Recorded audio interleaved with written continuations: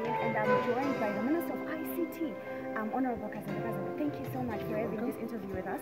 So we understand that today was the official launch of the Zimbabwe-India bringing the digital divide.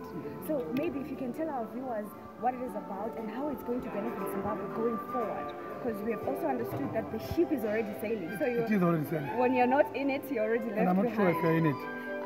Okay, as you'd appreciate, India has made some strides ahead as far as ICT is concerned, especially when it comes to software engineering.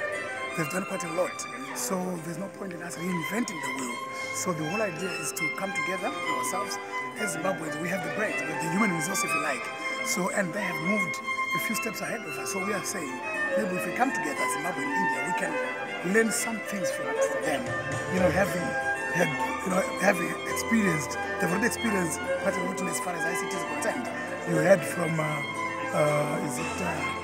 the ambassador?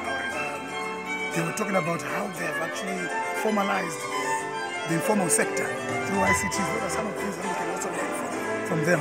So basically the whole conference, the whole idea is to exchange ideas, create partnerships, and see how best we can together bridge the digital gap. That's the whole objective of this conference.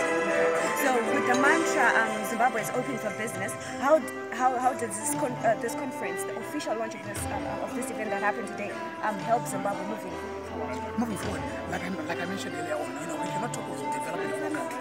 His Excellency is talking about, having a middle-income economy by 2030, which basically means economic development of our country.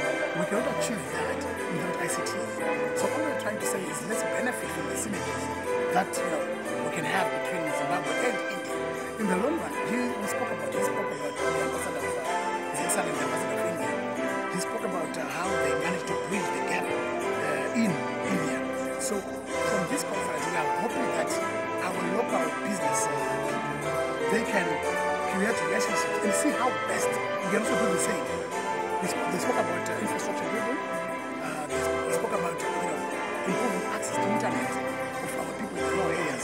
So those are the benefits that we can derive from such conferences. That's how everyone down in the rural areas will end up benefiting from the conference of this nation. The whole idea is to ensure that internet is accessible to every Zimbabwean. That's the whole idea. And for that to happen, you need infrastructure and you need education in that regard. So that's exactly the main objective of this conference, to see how best our Zimbabwean business people, Zimbabwean ICT professionals can link up with their Indian counterparts with a view of developing ICT infrastructure in this country. Thank you so much, Minister. Thank you so much. Thank you for your time. No. That's enough. The